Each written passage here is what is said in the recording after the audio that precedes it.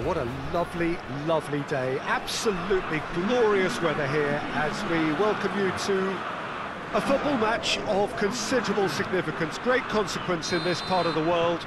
They've been talking about this one for a while and they have rolled up to it in fantastic numbers.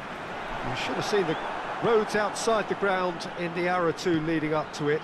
It has been bumper to bumper, the traffic has been extraordinary, but the level of expectation is also very, very high.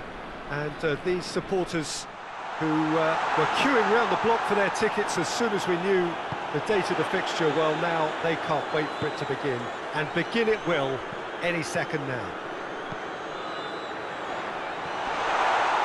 One glance and you know where we are. It is one of the most recognisable arenas for the beautiful game in the world. And boy, does it add to the occasion. As you can see, we've already started here. Jim, you've played in games of this nature. Who can make the difference? Yeah, Arturo Vidal.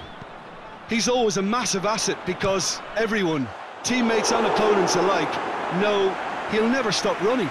There are very few who are better at breaking up opposition attacks, and his aggressive, determined personality can give this team a very strong boost now, especially when they're up against it. Yeah, I'm inclined to agree.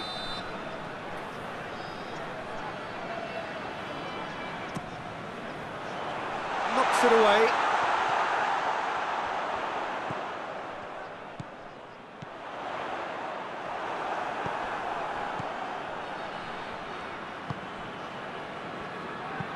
Forward it goes. Chile are playing with a pleasing width here. Especially that front line. Is it working for you? It's not movement for the sake of it, and yes, it is working for me. There's a purpose to create space. Arias plays it forward. Tries to get it forward quickly. Mina does well there, alert. Tries to stroke it through. Ospina deals with it effortlessly. Cuadrado. That's been drilled forward. A long ball, but not especially accurate.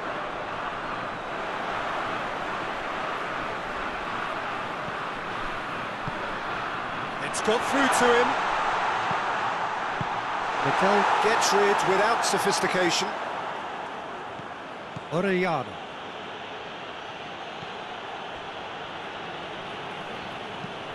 Drives it towards the front.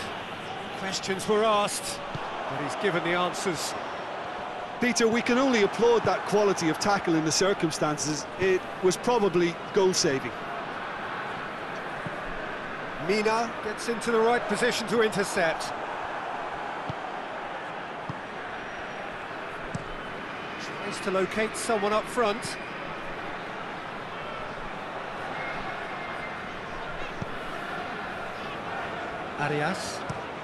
Arias plays it forward. And the half-time whistle goes. So both sides have drawn blanks. They have toiled at times, but it's not been a bad game by any means.